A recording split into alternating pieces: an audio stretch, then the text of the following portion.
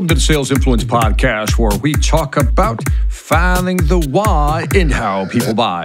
I'm your host, Victor Antonio. Thank you for joining me. Thank you for lending me your ears. By the way, if you haven't checked out our Sales After Dark program, go online, check out some of the content I'm putting out on Sales After Dark, and also, obviously, the Sales Influence Podcast. Anyway, today I want to talk about something cool, kind of personal cool, not big cool for you maybe, but personal cool. Now, in one of my past podcasts, I was interviewed and I talk about how I really love old samurai movies, like Japan samurai movies, like 1950s, 60s samurai, Akira Kurosawa type of samurai movies. I'm just a fanatic. I can't explain it. So somebody on LinkedIn sent me an article that he thought I'd be interested in. Now, I thought that was so nice. That's so cool when somebody hears you on a podcast and then actually sends you something that you're interested in. So I mentioned this on the podcast interview that I like these samurai movies, and he sent me this article. He said, Victor, I think you'd be interested in this article. Just thought of you. Now, see, that's connecting. Now, that is connecting. Anyway, the title of the article is called Become a Business Samurai with Musashi's 5 Powerful Lessons by Luis Romero off of Forbes magazine. Now, let me just kind of describe. It'll be worth your time. Just listen in. I'm going to tie it into influence and persuasion. You just have to really just kind of let me get the preamble on this one going. So in the 17th century Japan, I'm reading some of the article here, there was a samurai so skilled that myths started to grow about him while he was still alive. After his death, he became a legend of supernatural skills with the sword. His name was Miyamoto Musashi, and he is known to have gone undefeated after more than 60 duels. Interestingly, not only was Musashi a master swordsman, he was also a poet, an artist, and philosopher. I got to be honest, I didn't know that.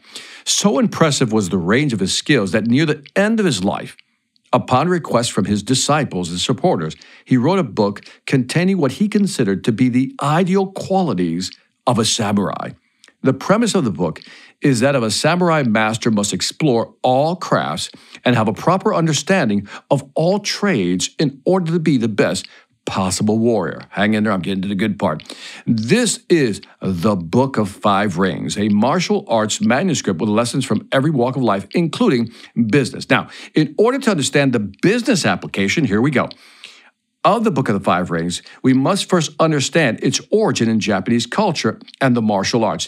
The book is divided into 5 chapters based on the 5 elements of Japanese Buddhism: earth, water, fire, wind, and emptiness. Interesting one. Being a martial artist myself, not me, the author, Luis Romero, he says, I will attempt to summarize each chapter's core martial arts teaching as follows. So I'm going to give you the 5 rings here, so to speak, and then let's you and I talk about how we could apply that to business. The first one is earth.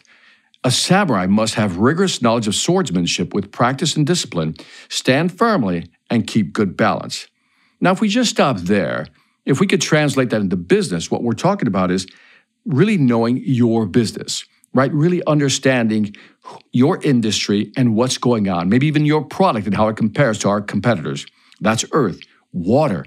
A samurai must be able to move his body and handle his sword in a fluid yet overwhelming fashion. Now, this is, again, you almost have to use your own rhythm and your own style in order to defeat your opponent. Now, this water piece is really interesting to me because I think in business, especially in selling, you have to have your own balance. You have to sell the way you sell. You have to have a way of being fluid. Water fluidity. You know, reminds me of that Bruce Lee line, right? Be like water, flow like water. Whatever, you know, if you're poured into a vase, water takes the shape of a vase. If it's poured into a bucket, it takes the shape of a bucket. Be like water, be fluid. And in today's market, that's ever more important. With everything going on right now, we have to be like water. The third one, fire. A samurai must be vigorous, able to move quickly in any direction, strike his sword cleanly at any angle, and shift directions in the blink of an eye, thus forcing his opponent to retreat and make mistakes. Fierceness is key to creating opportunities and seizing them. Now, when I read FIRE, I think about this. I think about how do we execute on a plan? And then how do we execute with decisiveness, with intention? In other words, when we decide to do something, let's step back. Earth is understanding your market, your products, your competition. Water, being able to adapt. Fire is all about execution. How do you do it with intent? With a certain, as he says, fierceness in order to seize on an opportunity. Like maybe you're thinking about something you want to do. And if you're going to do it, make sure you do it with decisiveness. Number 4, wind. A samurai must be alert of his surroundings in order to use topography, weather, lights, shadows to his advantage, while also learning from his opponent so as to use his skill against him. Now, this is interesting. Wind to me represents what's going on in the market. Ooh, like the winds can blow from any direction, and we have to be able go back to water to adjust. So the wind piece is really understanding what's happening in the market, the changes that are occurring, all this stuff we have to take into consideration. So far we know that we have to have product knowledge and understanding of our market. That's earth, water, be fluid in our thinking. 3, fire, be fierce in our intent. Be direct, be intentional. 4, look out for what changes in the market, the different winds that are approaching us, what's changing, what's working, what's not, what trends are happening, and how do we adjust. But the last one was interesting. Emptiness. Emptiness.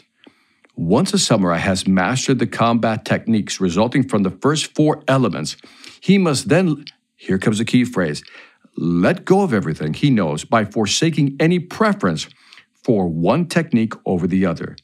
The samurai master must become one with his sword, contemplate all techniques, and choose the best technique at every single moment until victory is achieved. Now, the line I love there is that you have to let go of everything, forsaking any preference. Now, this is interesting because one of the challenges business people face today is their inability to let go of the past specifically.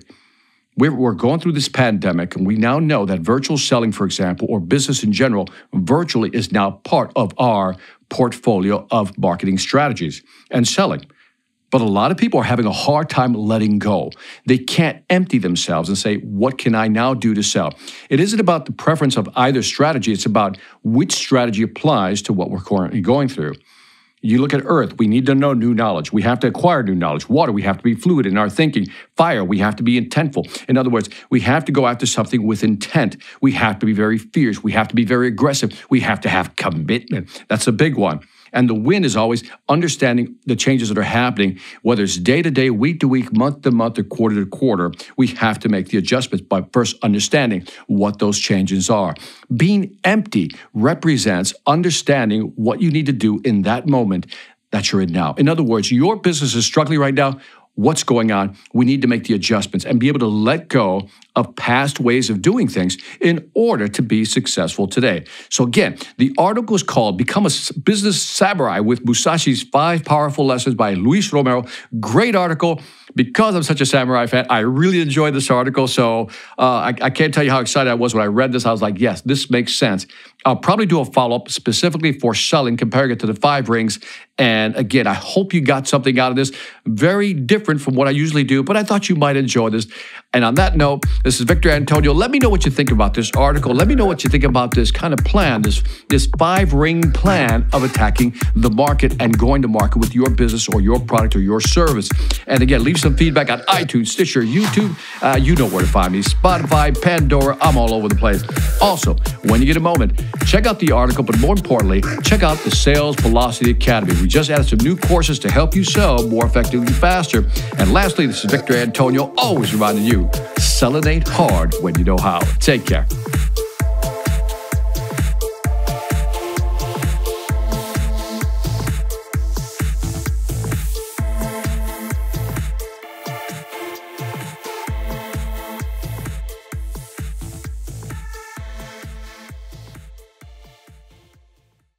Hi, I'm Victor Antonio. I'm an author, sales trainer, and keynote speaker. I'm often asked, what makes a great speaker?